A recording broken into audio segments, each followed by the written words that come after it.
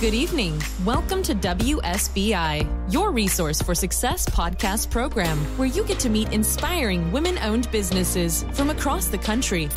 And now, for your host, Kimberly McLemore.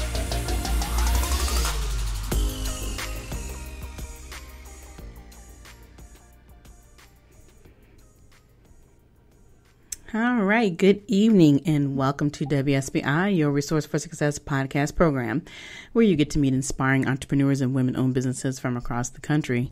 I am your host, Kimberly McLemore. Tonight is a special edition show. With us, we have Richmond Punch, Violinist Extraordinaire. Richmond is a violin virtuoso who delivers a riveting, dynamic, explosive, and powerful performance. Dallas's own, he graduated from Booker T. Washington High School and the Juilliard School of Music, earning his master's degree from Yale University. His business specializes in live violin music for all, such as corporate events, concerts, festivals, weddings, and worship.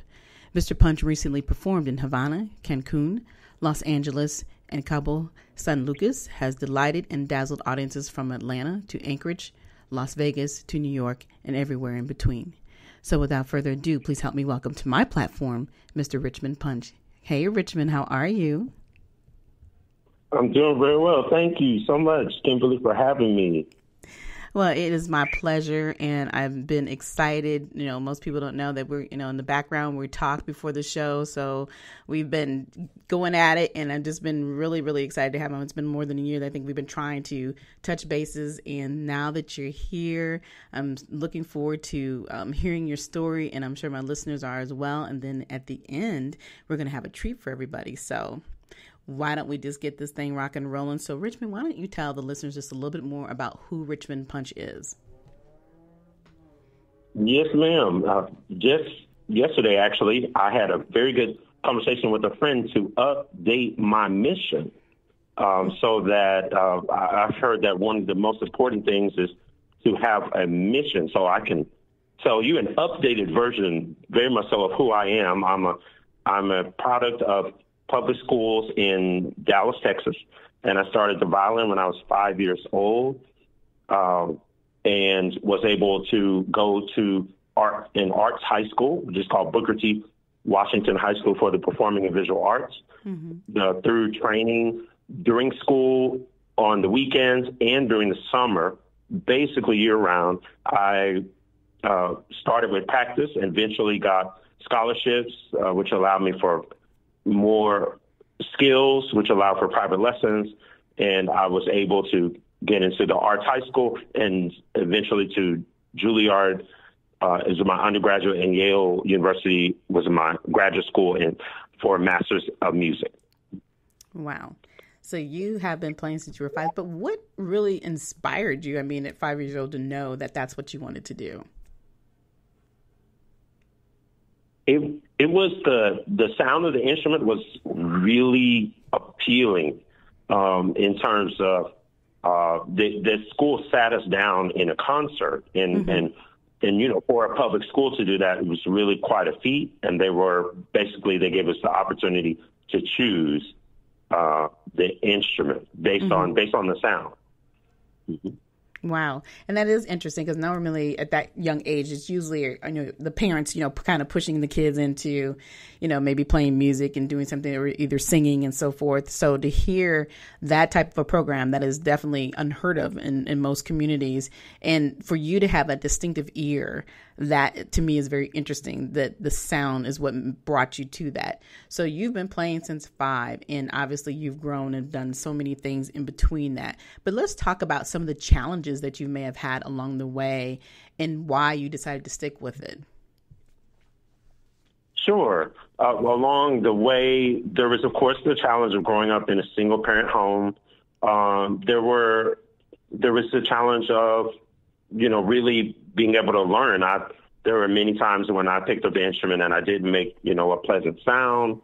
I didn't know whether it would really, work for me in a career. There was definitely that point because initially I wanted to thought about studying engineering and music because, of what would my life look like in terms of a career. And but I was in New York City during part of that time while I was figuring that out. So it was a town that really welcomed the arts, and the level of the arts was so high that I had no reservations, but to believe, the greatest achievement is possible. Mm-hmm. Absolutely. Yeah, because when I'm hearing you tell your story, and then after even reviewing everything, that I don't know too many people have gone to Juilliard School of Music. So talk about that experience. It had to be a very powerful, emotional time for you to be able to be a part of Juilliard. Yes, indeed. Juilliard in New York City really helped change my career. The experiences I had there, one in particular, comes from my own roommate in college who studied with Winter Marsalis, mm-hmm. and my after school discoveries of jazz, and my hearing jazz also throughout my time at Juilliard is one of the things that really helped shape who I am. I also was able to experience my first entrepreneurship, basically, and it was actually performing in the subways. Performing in the subways, and there were gigs as well in New York City, but performing in the subways, I would go to the subway like it was a job, mm-hmm. and have routine, and I would go after school and I would play, and it was great. I learned about how to run a business, in some ways that carried me to where I am now.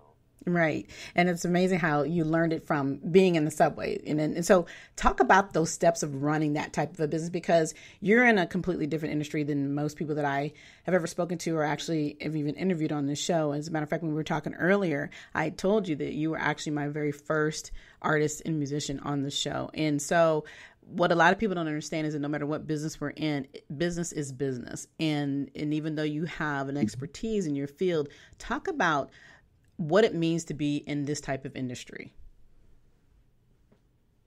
Yes, well, music, there's being an entertainer. There's kind of two major things to look at. Being an entertainer, which is I'm great and honored to say that I'm able to do that. And then there's the thing that is the sustaining element or the longevity. And so a lot of times that is achieved by, just like in business, by sales, by sales, what we call, Rick Ross, I heard you once refer to it as sales in my sleep. Mm-hmm. If your music, even a musician, your product can sell 24 hours a day. And then there's what products you create besides CDs, T-shirts, things like that. Mm-hmm. And there's also, I'm trying to think of entrepreneurship. There's speaking, there's guest appearances at colleges, universities, and there's what I just did yesterday. It took me about 1 or 2 weeks, but I signed up for CJ for affiliate marketing, so that on my website I can have other advertisers like Samsung, mm-hmm. Different companies like that, pay me for place within my website or my social or any of my networks that can sell. So I feel like a lot more than a musician. Okay. So, but in your business now, you're obviously a solo artist and so forth. But do you have any management that helps you, with your gigs and and signing you up and getting you some of those additional speaking engagements and so forth? Yes. Well, a lot of my career, my business has been self-run. I figured out these things myself, mm-hmm. Self-taught in those elements. But I did sign with management, which I do have, before I moved to Atlanta, which was March 1st, which was just a couple of weeks before COVID hit. Right. Okay. So I signed to a manager then, mm-hmm. although and the only thing there is it wasn't the easiest time to sign with the manager and then expect a tour and then get a COVID cancellation. So but I'm really excited with everything that's going on, and my business has continued to grow. Yeah, you're right. And being that, we've had this pandemic going on. So talk about how you have to be versatile and what you've been doing because, you weren't able to go out and do the tour. Give some insight on how that was working for you. Sure. Well, one of the things, there are two different things I came up with. First, I like everyone else, I watched the news when COVID arrived, okay, when the shutdowns arrived. So I was watching the news and social media very closely because I want to know what are the best in the industry. They're not sleeping on success, okay? They're doing something. I wanted to see what they were doing. And so I noticed DJ D Nice. He came out with a club quarantine, and he went viral for DJing. Which was very, very early on during the COVID. That was occurring. And then I would look at artists like Tony Terry as well. He went out with his mask and actually he was like, I think he was working out in a park and randomly ran into a couple that was getting married and stopped and asked them if he could bless their wedding and then ran somewhere to get his speaker and came back and performed on the spot for, so there's so many things to learn and discover, like that. Like you wouldn't imagine that. First of all, and Tony Terry, A-lister, Right, and exactly. And I'm trying to figure out, where's my creativity? Rise, I'm a violinist. I like to street perform. The audience is not everywhere, but a lot of people were in the parks. So let me tell you what I started. I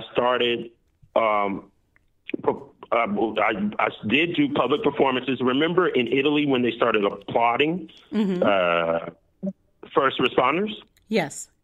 So that was the first thing. So I did one of those appearances. I performed from my balcony, classical music, different songs like that, different styles. That was the first thing I did. And then I went into downtown or midtown Atlanta and performed a concert like that where they had the applause at 9 p.m. And so that was a great success.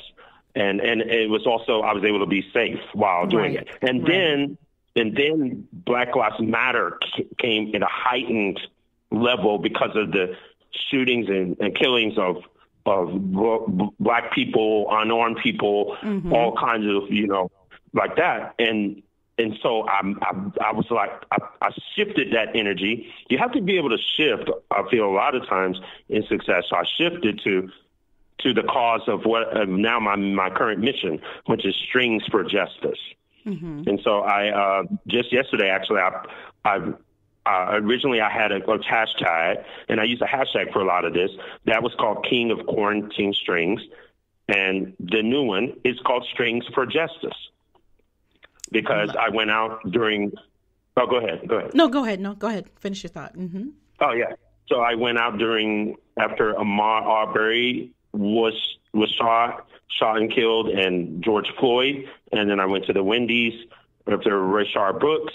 And then I was doing Strings for Justice without really having the mission at that point. And it goes way back. I've been doing that since even before Botham Jean. And during Botham Jean time, Botham Jean was shot and killed in Dallas. So I've been doing that a long time. And so I realized that's Strings for Justice. So anyway, I got to, it accumulated in a viral performance that I did at Rayshard Brooks' viewing. Wow. Yeah. So, I'm sorry, go ahead. Did you have something else you wanted to say? No, go ahead. I guess what I'm thinking is that, being that we are definitely still in a pandemic, that people have definitely had to be versatile. Like you said, you have to think outside the box and not do the norm. But even when we don't think it's the norm, like you said, you've been doing this for years and not really knowing or calling it what it really was. And now that you have changed those dynamics, and I've also have seen you do some virtual as well. So you still continue to do that, correct? Yes. My King of Quarantine Strings was born from my very much at home concerts. 80% of things are at home. I have a backdrop, simple, whatever I could do, figure out Zoom and Restream and figure out sound systems, right? And make it work. And sometimes even record the performances because they can be shown in video, and of course probably 80-90% live. And so matter of fact, I just did music right now, a 1.5 hour performance, linked video for a funeral. Oh wow. For a funeral that will be on Saturday. And I sometimes when you want the music and heighten, I didn't want to perform it live because I want the quality to be at its peak, for the feeling of the service. So I put on my best suit and I played all the way through so that everything still feels like it's live. Right. But, that's the key though, is that, because we have to have this flexibility and we have to use the technology that we need to use today, it's really teaching people to understand that you don't always have to be in the same room in order to be successful at what you're doing. And you're proving that. And like I said, you're learning that, all the different steps that you've had to take in order to stay out there, because obviously being a musician and an artist, you can't stop just because something has made the world stop to some degree. You have to continually be out there so people can remember your name and what you do as an artist, and you need to stay relevant, and I think that's important. So talk about some of the different type of music that you do. I know that you have CDs and music out there, but tell the listeners what the type of music you actually play. Yes, so I'm probably classified as a jazz violinist, but what I do is a little bit more of the definition of jazz, which is improvisation in music, right? That's actually more of my actual style. But I can't say to people I'm an improviser or I play every style in the world. They will still come back and ask you, because everybody needs to have a specificity. They'll ask you, what do you do? So jazz is what I tell, is that term I use. But okay. I mean, I'm playing in 1 week, I'm playing Latin jazz, country, pop rock, hip hop. I'm playing world music. I'm playing classical. Just about every week I'm playing all those styles. Wow. Well, I've definitely heard some of your music, and I just love the tone. And I know when we were trying to reach out to each other latter part of last year, I was like, I got to have this man on my show because I want people to see that there's more than just, it's not just about the singing. It's not about just sitting behind the desk. There's so much more involved in life and what your capabilities are. And you have definitely taken the proper steps. You've gone through all these amazing schools of music, and then here you had your degrees in Yale and so forth. So your music is not just about playing by ear and about just being on the streets. You have truly involved and put in the time and the effort that you need to have in order to be the violinist that you are. So if you had the opportunity to teach, or do you have any programs where you're actually teaching other young people about what it means to be a violinist? Yes, one of the things I've been doing is, first of all, is virtual lessons.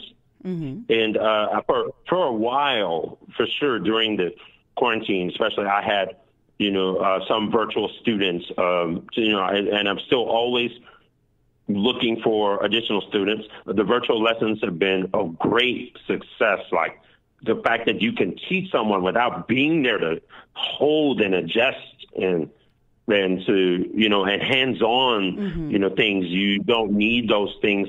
If you can convey the message and the teachings in video, it's really effective. So I've been doing those lessons, and I have recordings like from my Zoom lessons.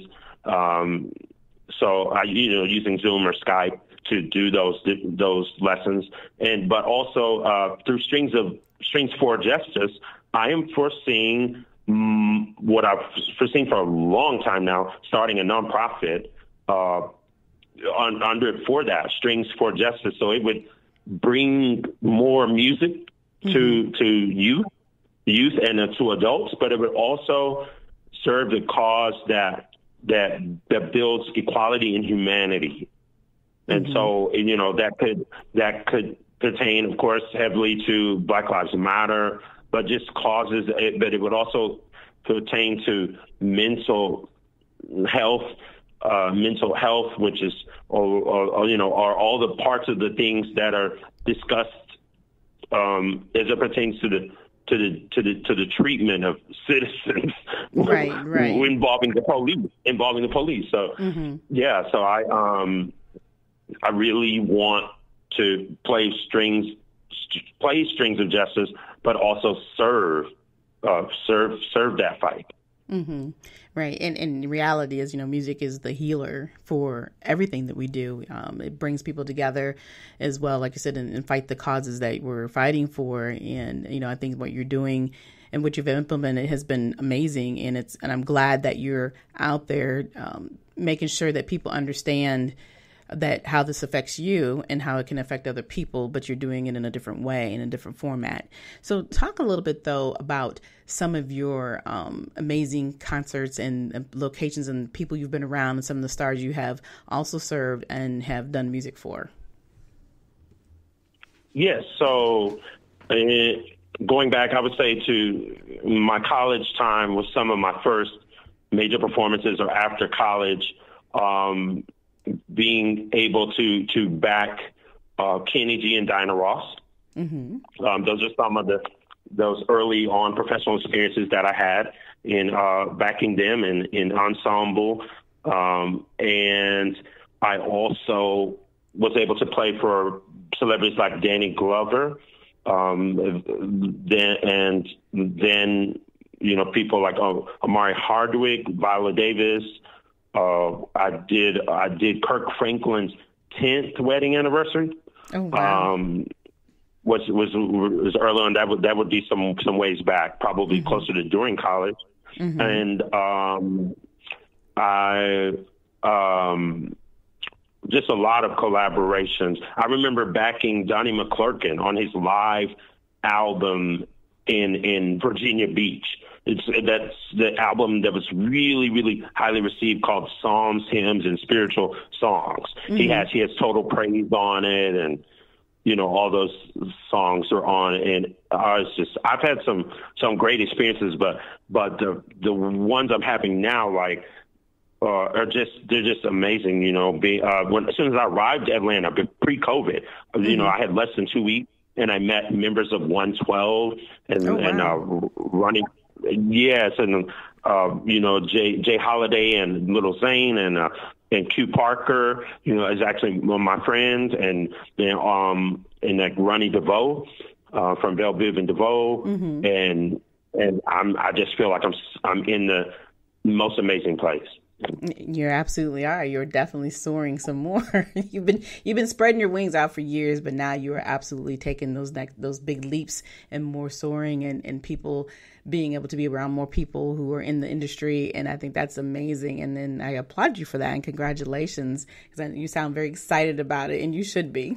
You absolutely should be. Thank you. You're welcome. Thank you. Absolutely. So I always ask this question with all my guests, and the number one question I ask is, what would you do and what would you tell a person who would be interested in getting into this type of business or this industry? What would the words of encouragement be that you would provide them? I would say to anybody, come in with the maximum vision and maximum creativity. That's the first thing I would say, because if you come in with any kind of a limitation, you're going to stop yourself short of your goals, of the future that you see. So because I'm always a visionary. My mom raised me to be a visionary.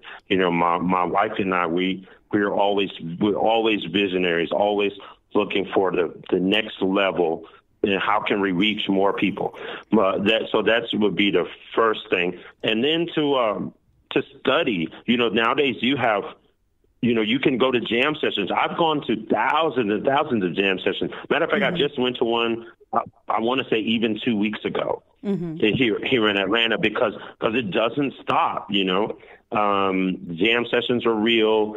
We have these things called the master classes where you can be in the presence of Winter Marsalis, or in one case I was in presence of Regina Carter. She gave a jazz master class, jazz violinist, Regina Carter at Juilliard during my learning period. And also find, scholarships come in handy. Also investing in yourself, right. But just I guess I'm talking to both kids and adults, but right. Just going for it, Right, but the key is that you're making them. What I like what you said earlier is the fact that people have to have a vision and understand what they're doing and why they're doing it, and then there's all those other pieces that come with it because like I said, you want to stay out there, you want to stay relevant, you want to learn, and having several mentors in that type of business I would believe is very necessary because you're constantly learning and you're always going to change in this type of industry. So your advice I think is very important that people understand, but I definitely think it's important that obviously you're younger and you're really interested that you take those steps to staying in school and learning and doing and reading music and understanding all the pieces that come with it. And it's not just about playing and hanging out. It's really truly embracing it the way that you've embraced it so that you can continue to flourish all through your life and continue to do the work that you're doing. Because I know when you talked a little earlier, you talked about being an engineer as well. And so when you looked at being an engineer, was that going to be your drawback if you decided not to continue with being a violinist? Yes, it was definitely going to be the fallback. And I'd already figured out the schools that were the top in both music and engineering. And I had it mapped out whether plan A happened, plan B happened, that I would figure it out, Wow. Well, we're glad that you decided to go with plan A and not plan B. So thank you. We definitely appreciate that. So, Richmond, why don't you tell the listeners about what events you may have coming up or any other programs that you have that you're working on? Sure. Yes. So the newest thing is, let's talk about music out there worldwide. I have a new EP that I released since the quarantine called Hymns for Botham, which features the title song Hymn for Botham, written for Botham John, killed by police officer Amber Geiger in Dallas. So there's that material. There's going back, there's a hip-hop CD, 2019 CD called That Violin Up. This is more hip-hop jazz. You're going to be playing a song from 2017, I believe 17 CD called Finally. And latest performance-wise, I've just got you'll see me various places in Atlanta, but I just got a weekly opportunity at Sage Restaurant, which is here on the north side of Atlanta, and it's a great restaurant. And as a musician, you always, again, back to the vision, you always envision the largest thing. So you want to be booked on the biggest day. And so I actually got Saturdays. Okay. So I'll be playing every Saturday. Well, congratulations. I'm sure that they're excited about having you coming on board. So that's great. Yes, indeed. Well, you definitely have a lot of things going on, but if somebody would like to reach out to you or be able to purchase your CDs, could you give them that information? Why don't you tell our listeners how to find you? Sure. You can visit richmondpunch.net. You can add Violin Richmond on Instagram or Twitter. Richmond Punch is also on LinkedIn. And the CDs, a lot of the merchandise is available at richmondpunch.net/merch. All right. Well, you guys heard it live from Richmond Punch. I really appreciate you coming on this evening and spending some time with me because, excuse me, like I said, it's been exciting. I've been wanting to have you on the show. And again, for those who don't know, this is my first artists on board here this evening. So it's as a special edition show. I'm just so glad that Richmond had the time because, I know he's very busy, whether we have the pandemic or not. So again, sir, thank you so much for coming on and spending your time with us this evening. Thank you so much. And I look forward to more. And I want to thank your Resource for Success podcast and Kimberly McLemore for doing this. Thank you so much. It's my pleasure, and thank you. And for everyone this evening, before we end, I'm definitely going to be playing, like Richmond said, we're going to hear his song called Finally, but I'm going to use that as the outro for this evening instead of doing my normal ending of the show. But I also want to remind everybody that we are here every Thursday evening at 7 p.m. We are on 12 different platforms, so there's no reason that you cannot hear the show, whether you heard it tonight or you want to do the replay tomorrow or any other day. If you would like to be a special guest on the show, all you need to do is reach out to me by sending an email to KimberlyWSBILC@gmail.com, or you can also go on to my Facebook page at www.wsbilc.com and request to be on the show. We are filling slots for 2021. There is nothing available for this year. I'm already halfway through next year, so please, if you're truly interested and you want to be a part, please make sure that you reach out to me sooner than later.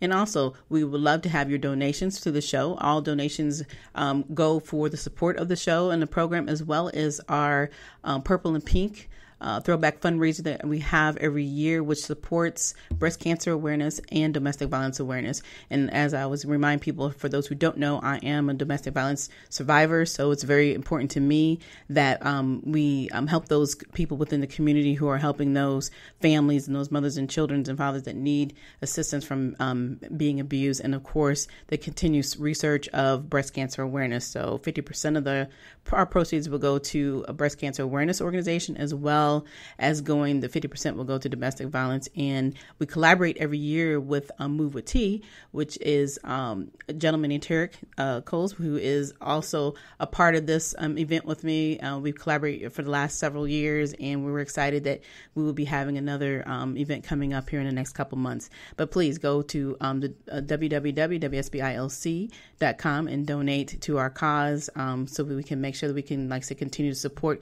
our amazing business owners as well as support our awareness organizations. So again, I thank you all for listening to the show this evening. And like I said, I'm going to give you a special treat and listen to this music from Richmond Punch called Finally.